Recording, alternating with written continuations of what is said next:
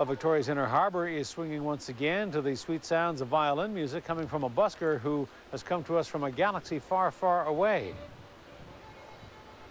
This past Saturday saw the return of Darth Fiddler in his familiar place.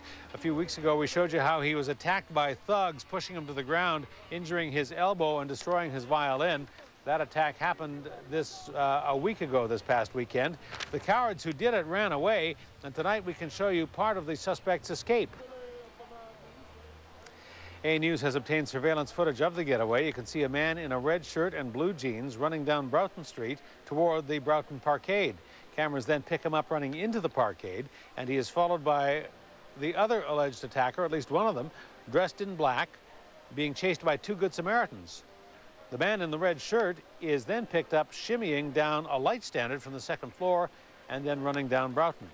The camera is able to get a good shot of his face, and police would like you to take a good look.